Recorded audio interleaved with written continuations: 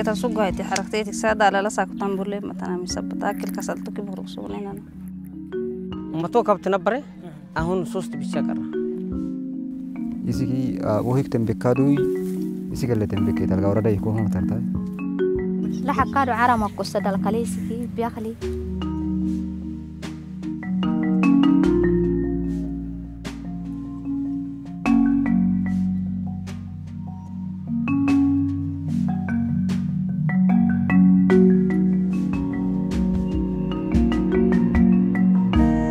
Prosopis invades the grazing lands. The expansion rate is very progressive, so it's expanding very fast. People thought that Prosopis was an ideal biological material because it can withstand drought conditions. Since in 1992, people know that it was a kind of invasive plant.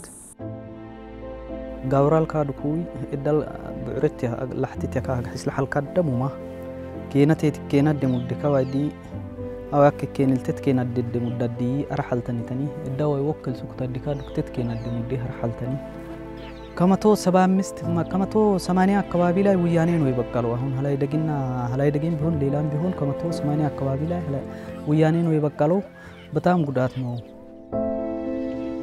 60% of the land mass of Ethiopia is pastoral land. If that land is being taken by the Prosopis, you would see that the whole pastoralist life will be substantially affected. In fact, people will say that pastoralism in Afar will disappear very soon. I'm Theo Linders. I'm one of the 6 PhD students in the Woody Weeds project. My specific role is to look at ecological impacts of Prosopis. We'll take soil measurements and we will sample up to 1 meter deep for carbon to see what is the carbon stock in the soil here, because these woody plants might influence this carbon stock that's present. My name is Hailu Shafarrao. I'm a PhD student in this project.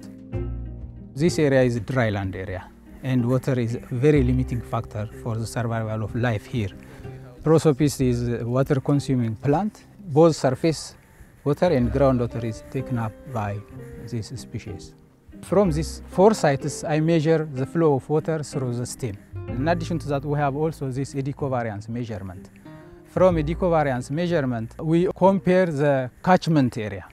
This data logger is automatically logged every 1 hour interval throughout 24 hours for 7 days for 1 year. Correlated with the satellite imagery, will come up the amount of water consumed by this tree. The overall aim of this project is really to come up with management solutions that reduce the negative impact of these invasive species. We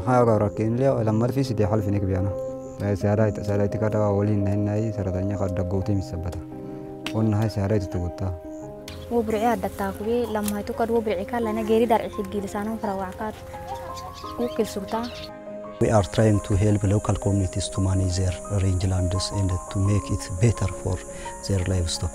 People have been trying some mechanical control, like cutting and stamping it. We'll also try to see even biological control. Why don't you just introduce some insect species or animal species that can feed on the pods and then help to mitigate the whole expansion process. This Prosopis juliflora affects the floodplains, upon which these pastoralist communities are dependent. This community, for example, the community of Afar, pastoralists are moving to the adjacent communities, grazing land, for example, to Oromo pastoralists and to Somali pastoralist areas. And then ethnic group conflict is infused there. It's an urgent task. Even the government has taken it very seriously. If we don't do now, pastoralism will end up will be finished in Ethiopia.